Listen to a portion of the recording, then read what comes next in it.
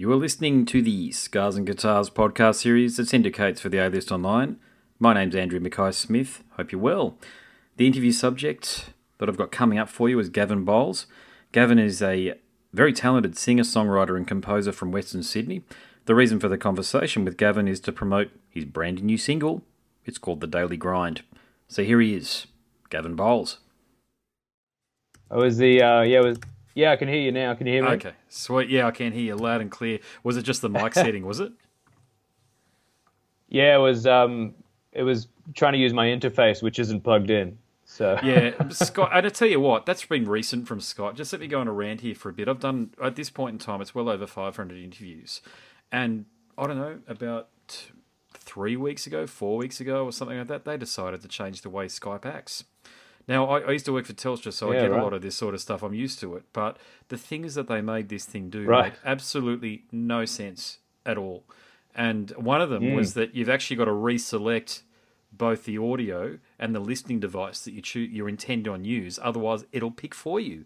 And if, like me, as it sounds like you are, you've got multiple things going on, well, you're not going to be able to talk or hear each other half the time. Yeah, that's it. You know, I just closed a tab hoping it'll help. But mate, here we are, and I'm glad that we're here because look, I do like your music. It's raw, it's upbeat, it's sprightly.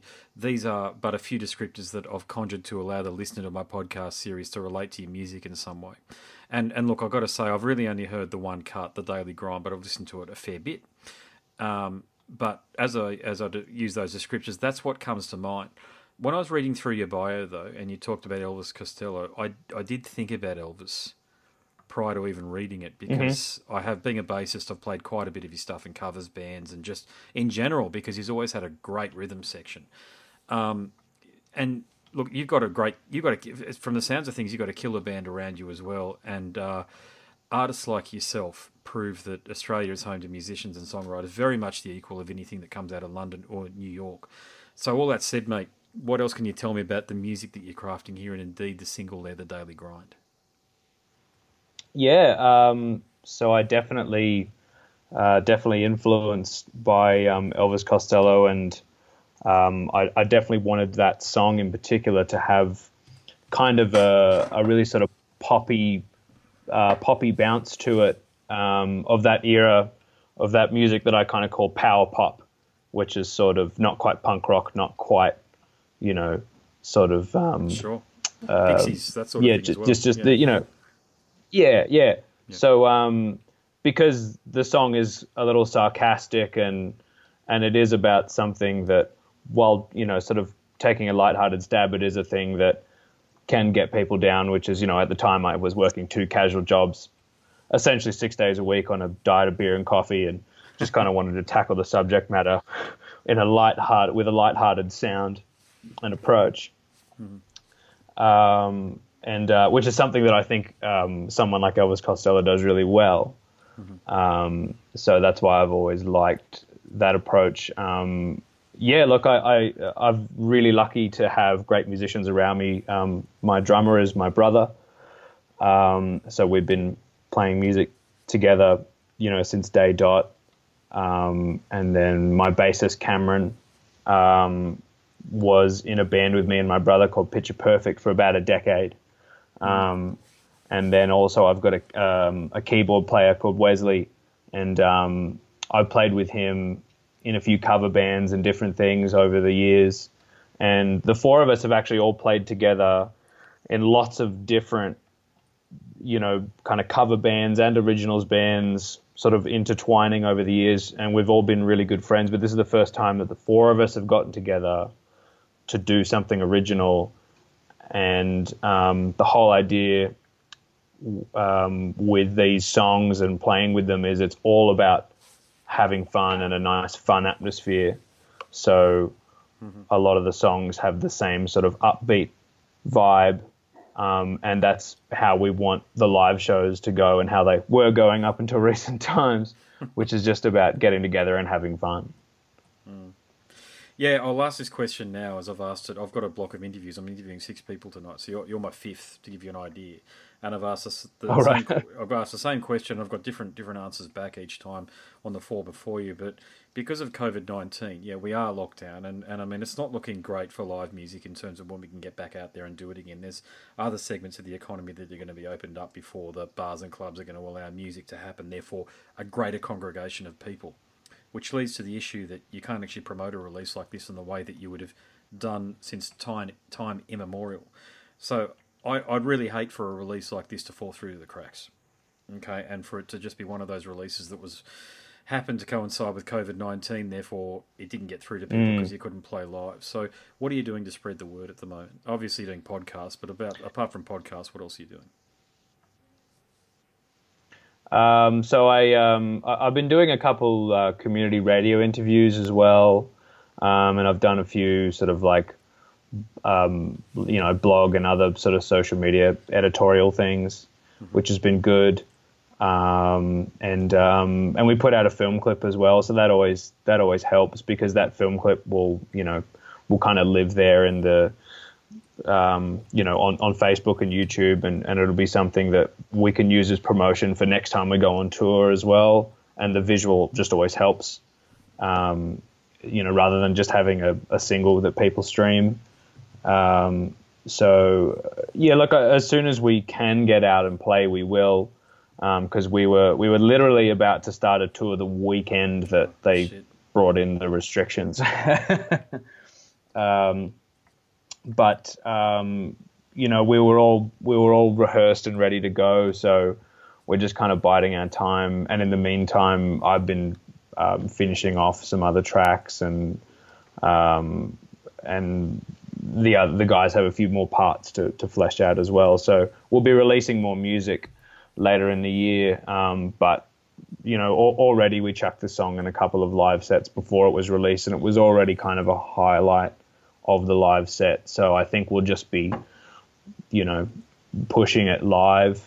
And, from experience and from, also a lot of other bands that I've seen and I like, sometimes maybe a single doesn't sort of, penetrate as a release for whatever reason, but it lives on as a live track almost more than it could have as, having a big bang as it comes out. Sure, yeah, sure, yeah. Look, the lyrical theme, I can certainly relate to it because I'm in the middle of I was trying to come up with something smart to say before, but a third life crisis, if not a midlife crisis or something like that. In that, I've shifted from my role at Telstra as an account executive. I've been back at uni at Bond Uni, and I'm going to come out as a journalist. So I've got my last semester coming up, which of course will predominantly be done online. But the point is, I can certainly relate to the rat race and the themes, jobs, mortgages. I think any adult who's leading an adult life can relate to. But did you just look around one day and think, I've got to write a song about this?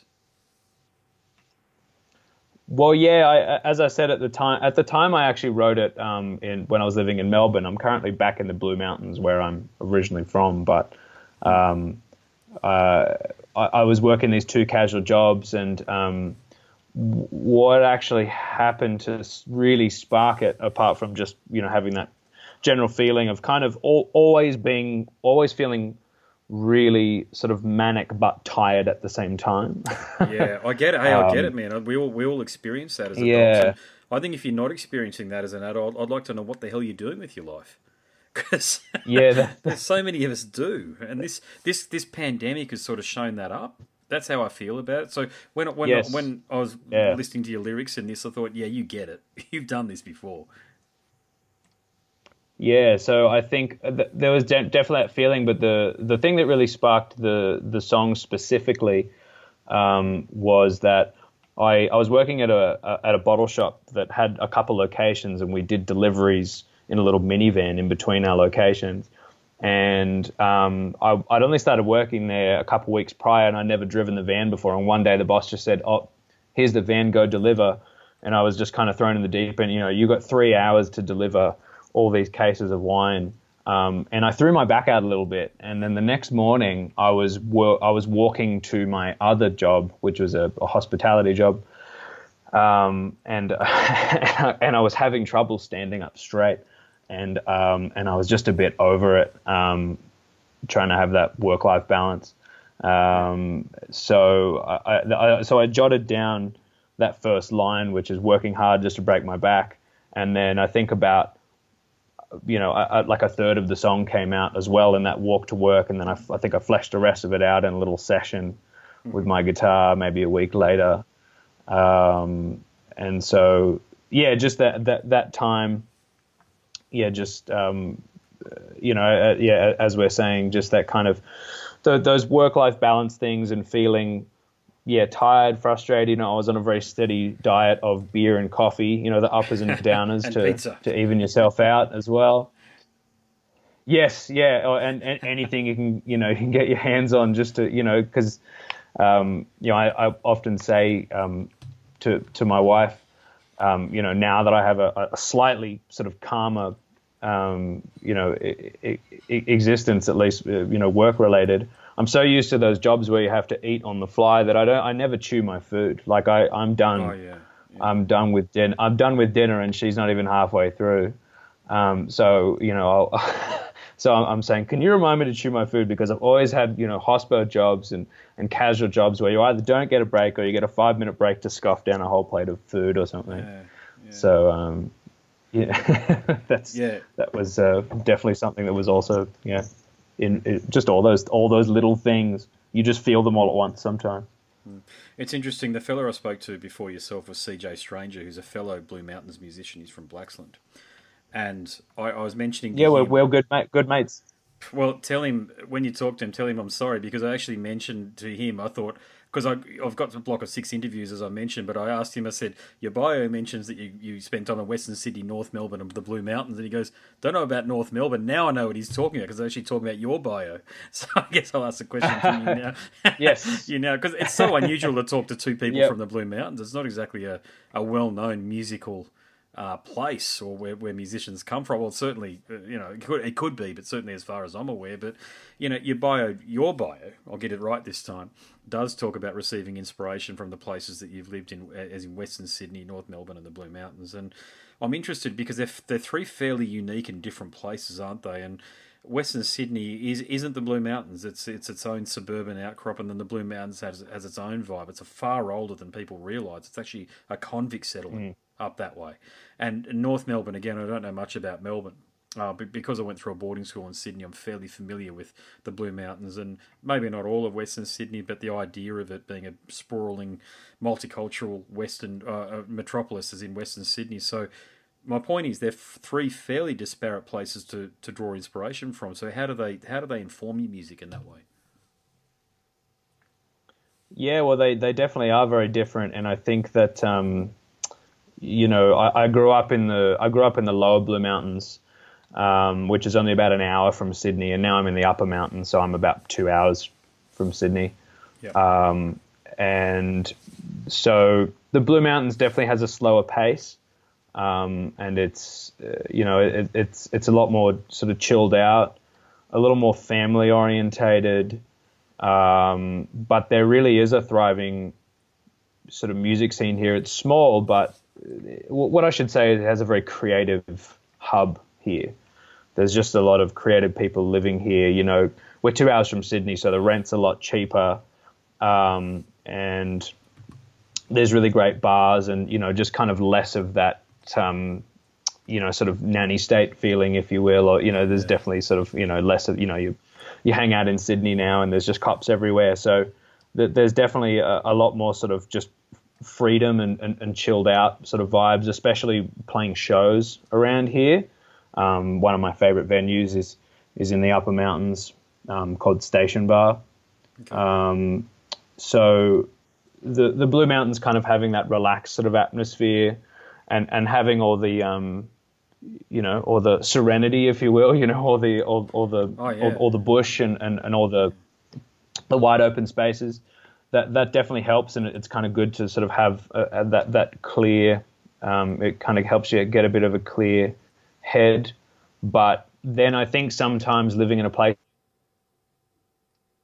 like I was much in like Collingwood, Fitzroy area, Okay. where it's you know, that despite the fact that, you know, it's sort of like hipster central and it's sort of chilled for a city, it's still a faster pace. You know, me sort of growing up in the Blue Mountains, just that, you know, just we were living in an apartment with people on the same floor as us and above and below, next to another apartment block, you know, parking spaces all around us, and just were kind of like, you know, sardines.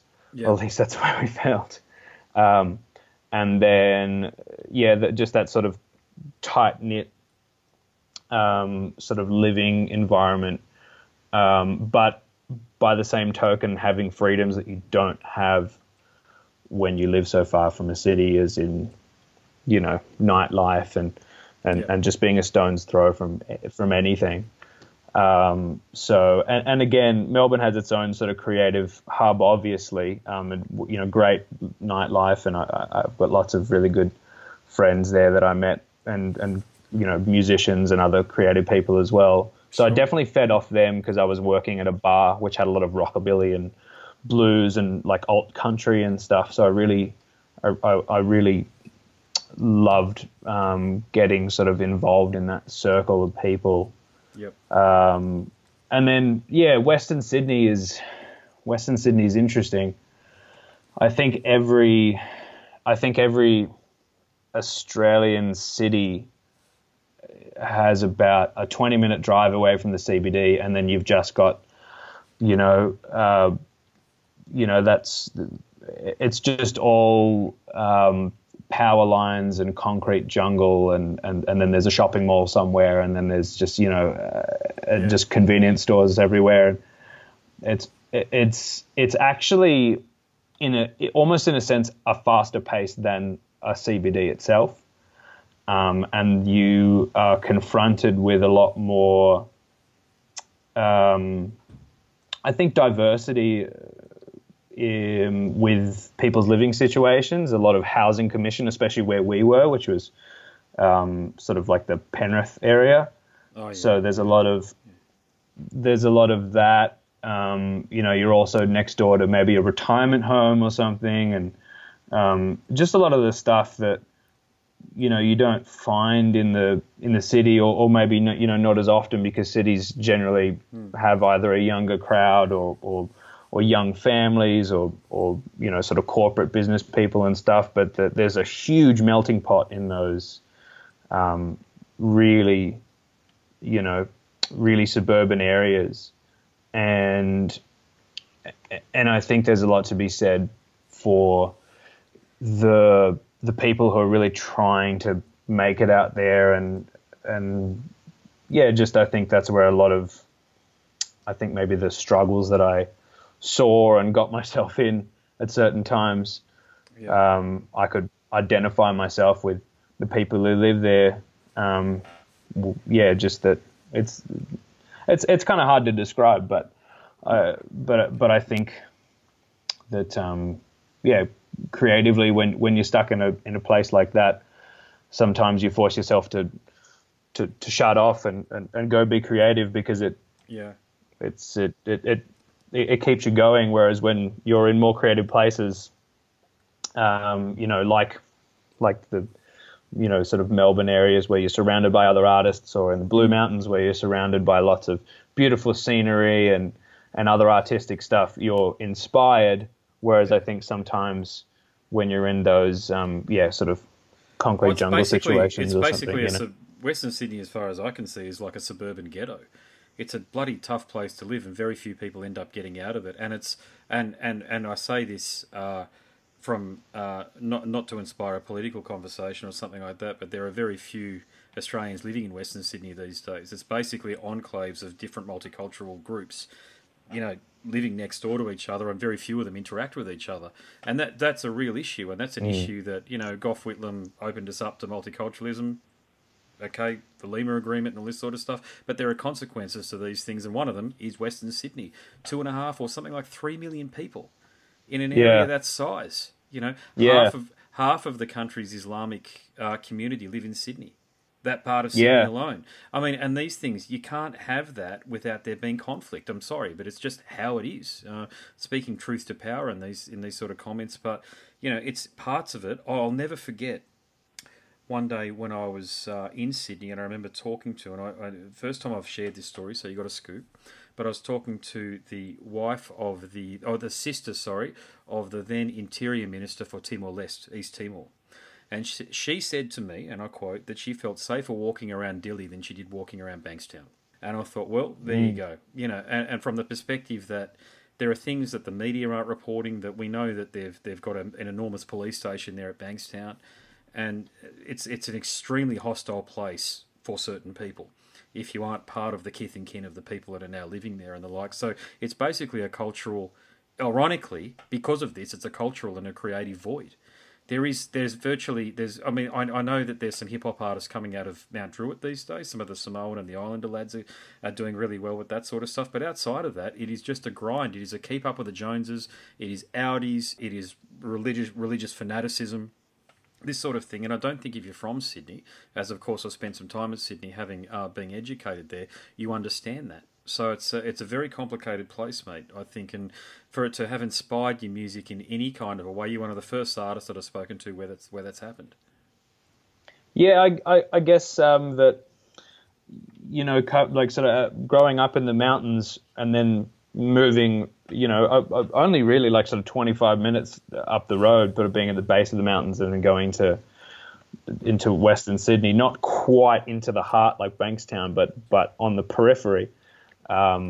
Realizing that, I had it pretty good growing up, and that no matter what the nationality is in those areas, because there are a lot of, white Anglo-Saxon people living in those areas as well, they are, as you say, just kind of stuck in this sort of, it's not to be political, but I often say that a lot of the people there are the people who are living in the cracks in between the left and the right, as in it doesn't matter who we vote for, whether it's the left or the right.